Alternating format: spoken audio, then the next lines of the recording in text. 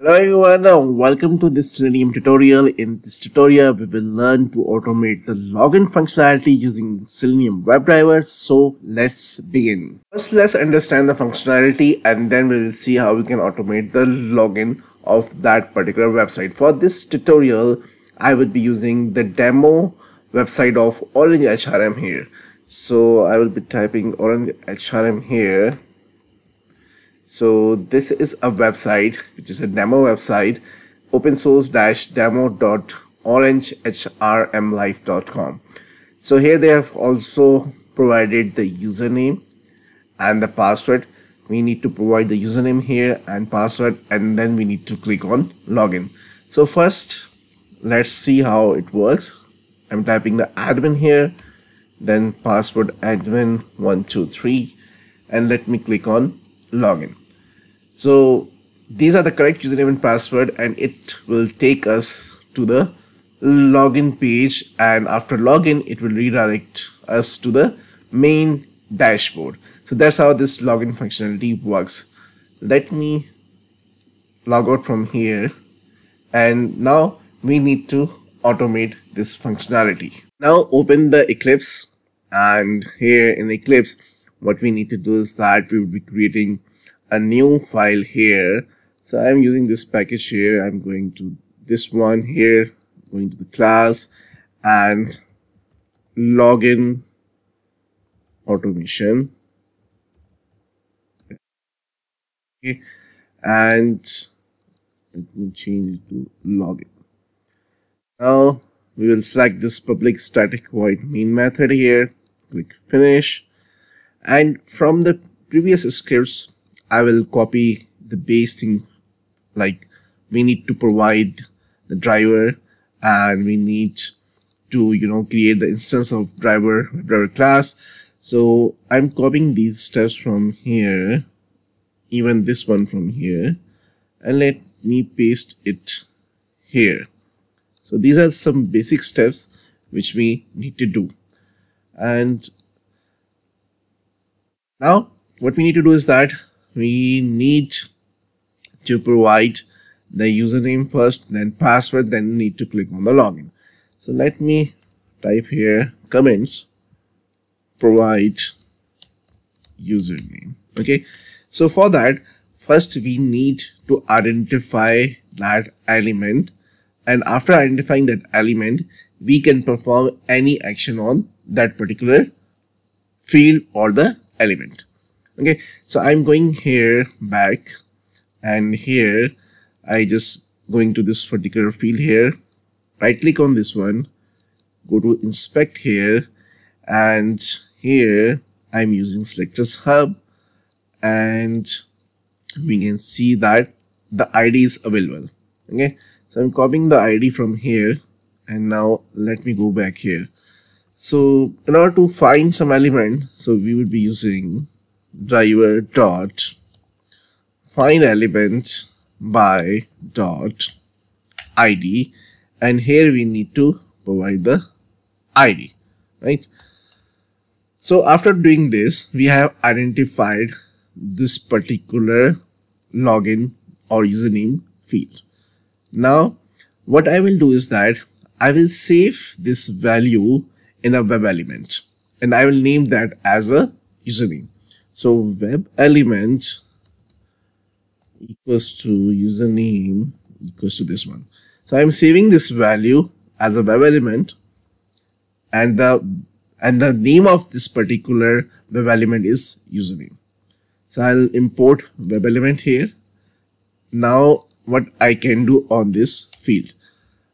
So ideally what I need to do is that I need to provide the username, which is admin in this case, as they provided, and also we can perform multiple things here.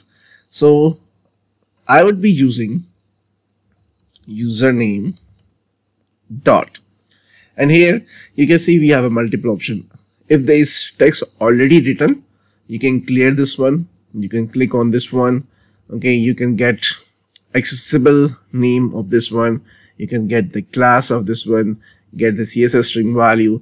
There are so many options available for you to do on this particular field. So commonly what I need in terms of automation is that the first thing, this field should be displayed. So I will go with is displayed. Then similarly, what I will do is that I will go here is enabled, right? So this particular field should be displayed and it should be enabled. Then I will type something here, right? So now in the third step, I will type username dot. So how I can provide a text or how I can type in this particular field. For that, we have a method called SendKeys, and here we need to provide our text. So text is admin, and that's it. So provide a username. For that, we have done a couple of steps here. We identified this field. We checked is either this field is displayed, enabled, and if this is so, then we should be typing this one, right? Let me copy all this from here and let me paste it here. And now I will do the same thing for the password field. Okay, and I will change this to password, and password. And let me go here and let me inspect the login functionality here. And again, it's a unique and ID is available. Let me copy this one from here and paste this here. And again, I need to provide a text, and the password they've already provided here is admin123. Let me copy this one and go back here, and we need to provide the password. Now after providing the password, what we need to do is that we need to click on login, right? So I'm copying this one from here and I will do some similar options over there. So now I will be clicking on the button, clicking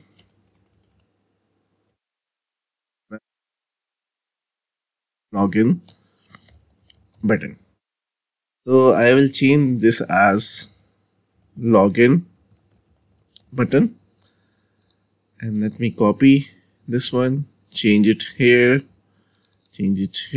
because these methods are also applicable on the button. So we really want to see either the button is displayed or not, button should be enabled or not, and if button is enabled, then we need to click on this one. So we need to change this part from here. Then we have a method which is click, and that's it. And now we need to identify this button separately. For that, I'm going back here again and let me click on login, and we have a unique ID. So I would be going with the ID again here, and here I will provide the ID. So we have done some basic steps here which will eventually do the login, because we have provided the username, we have provided the password, and then we are clicking on a button. So let me save this one and see what happens here. And one more thing we use is driver.manage.window, so we can manage the window as well. You can maximize or minimize the video. So let me run this one and let me click on Java application and see what happens. So browser is maximized to open the application, and now it should provide the username. You can see username and password provided, and now it logged in successfully. Now there is a problem. Problem is that our script got executed successfully. However, how our script will know that our login worked perfectly fine? So in idle, we need to assert something here. We need to tell our script if, for example, we got this welcome Paul here, then this means that application logged in successfully. Similarly, you can choose any kind of a element from here and you can assert the value. So for that, let me close this browser here and let me go here and let me log in this first here, admin, then admin123, and let's log in. And after login, we need to see this one, welcome Paul. So I'll inspect on welcome Paul, and you can see that we have this one. So now this has a ID welcome and this has a text welcome Paul.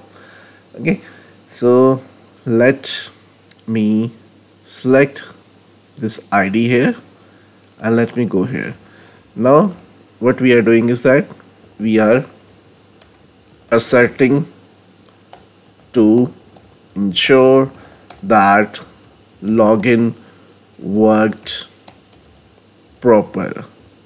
Okay, and let me copy this one here and let me copy some details from here.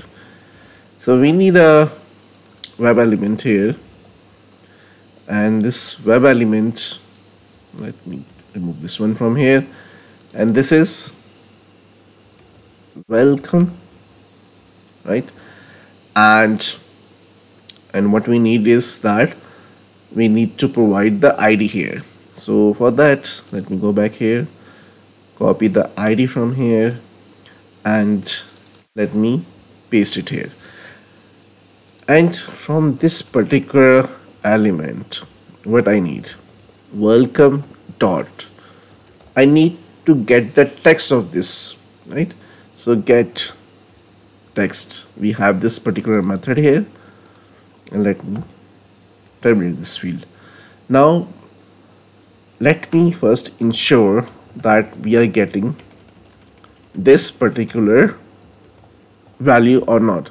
So what I will be doing here right now, system.out.println, and under the println I'm just printing the value which I will get from this one. So I will copy this one and paste it here. Okay, and let me save this one. Now run the script and see what happens. If I get the value welcome Paul, this means my direction towards automation is correct. So it's got executing, it's logging now, and after login, so let me go to the Eclipse here, and you can see that it's printed welcome Paul here. Okay, I'm copying this one here, and now what I will do is that right now I'm just comparing the text, but later on we would be using the proper assertions in automation. So I'm creating a string here, string actual, or like expected, and that string is welcome Paul. Okay, so I just created a string expected value, and this is welcome Paul, and I'm also getting a value from here. So let me put it into string as string actual value equals to this one, right?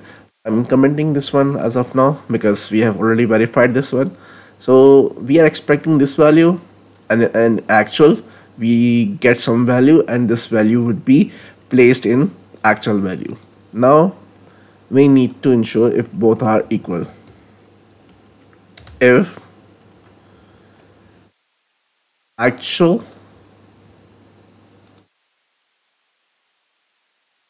value is equals to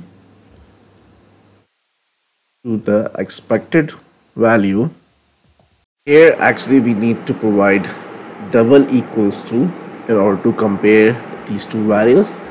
We need to open the body of if. So if these values are equal, then what we need to do, we need to print system dot out dot print ln, and what I need to print here is that if these both values are equal, then print test case passed. Okay. Else what we need to do is that, let me go to the else body here, else system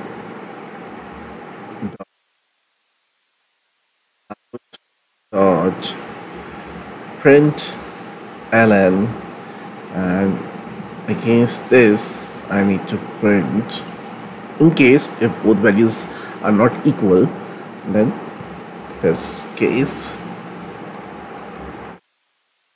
Okay, so we are done with our code. Let me save this one and let me run this one and see what happens. So usually we do not use if and we compare the strings. We would be using proper assertions when we will actually work on either testng or JUnit. We will use proper assertions at that time.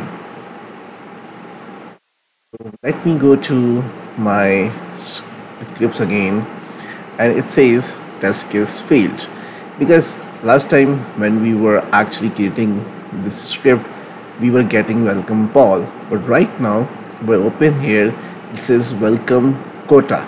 So that's how you can automate the login functionality of any of your web applications.